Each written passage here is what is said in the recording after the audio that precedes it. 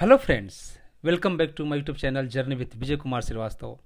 Today our study topic is self-incompatibility, about which we will study here. So let's proceed. Self-incompatibility is a method which induces cross-pollination and used in hybrid seed production. Self-incompatibility refers to the failure of pollen from a flower to fertilize the same flower or other flowers of the same plant. Self-incompatible pollen grains fail to germinate on the stigma of the flower that produces them. It is inability of plant to shed seeds through self-pollination due to genetic or biochemical factors. Self-incompatibility is the condition where plant is unable to produce zygote after self-pollination. If a plant doesn't shed seed when pollinated with its own functional pollen but exhibits normal seed setting when cross-pollinated, it indicates presence of self-incompatibility.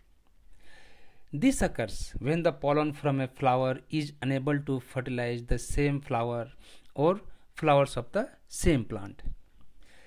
Self-incompatibility is a mechanism that prevents self-pollination, self-fertilization through own pollen on the stigma of the flower in the same plant or other plants of the same genotype.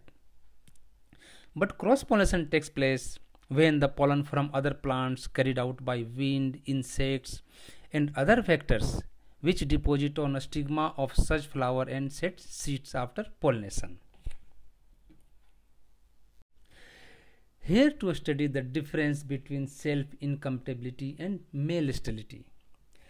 Self-incompatibility is the condition of inability of plant to shed seeds with functional pollen grains after self-pollination, where male sterility refers to the absence of pollen or presence of non-functional pollen grains.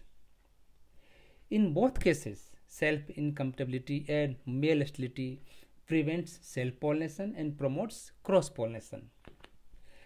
And in both cases, cross-pollination takes place and it leads to the seed setting.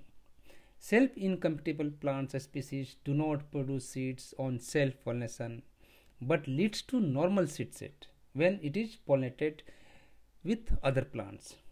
Male sterile also refers to the same, which produces seeds only on cross-pollination with functional pollen of other plants. Self-incompatibility is of two types. First one is sporophytic and second is gametophytic.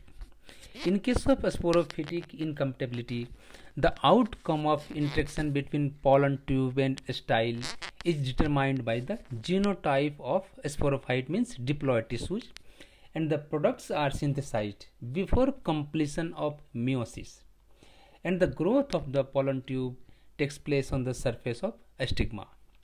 While in case of gametophytic self-incompatibility, the outcome of interaction between pollen tube and style is determined by the genotype of the pollen, means gametes, and the products are synthesized after completion of the meiosis, and the growth of the pollen tube arrests in the style.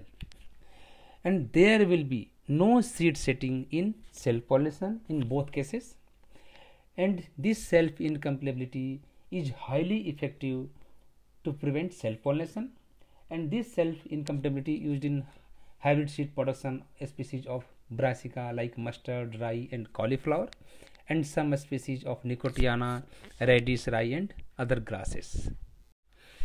Here we will go through importance of self-incompatibility.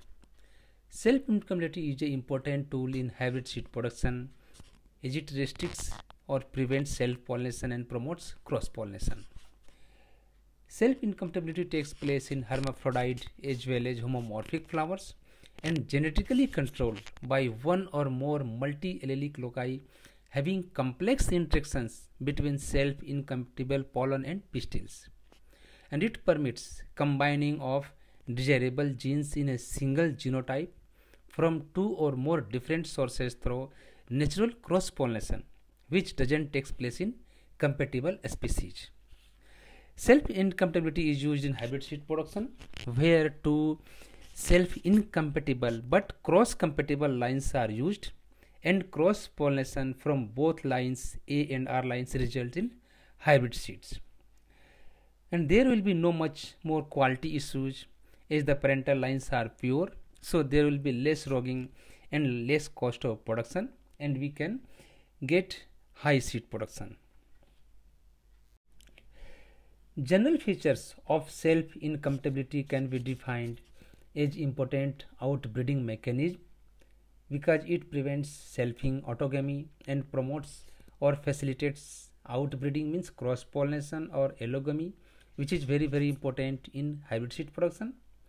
Self-incompatibility increases the probability of new gene combinations, and the causes of self-incompatibility may be morphological, physiological, genetical, biological or biochemical factors. And there will be normal seed set on cross pollination, but after self pollination there will be no any seed set.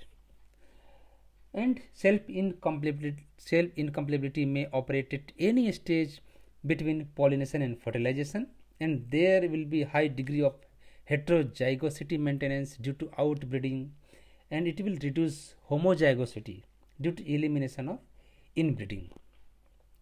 In plants, self-incompatibility is often inherited by a single gene with different alleles in the species of population, and self-incompatibility has been reported in nearly 70 angiosperms, include several crop species, and it is important tool in hybrid seed production of a species like mustard, brassica, rye and radish, etc. There is important relevance of self-incompatibility because it is important tool for hybrid seed production. Self-incompatibility effectively prevents self-pollination and facilitates cross-pollination, which is required in hybrid seed production. And it has profound effect on breeding approaches and objectives, and there is necessity to plant two cross-compatible lines for fertilization like A line and R lines, and cross-pollination depends on weather conditions also, and in adverse weather conditions it may result poor. Breeding schemes are designed and maintained which required in breeding also, and maintenance of inbred lines selfing is necessary. Self-incompatibility may be used in hybrid seed production where two self-incompatible but cross-compatible lines are planted and seed obtained after crossing each hybrid.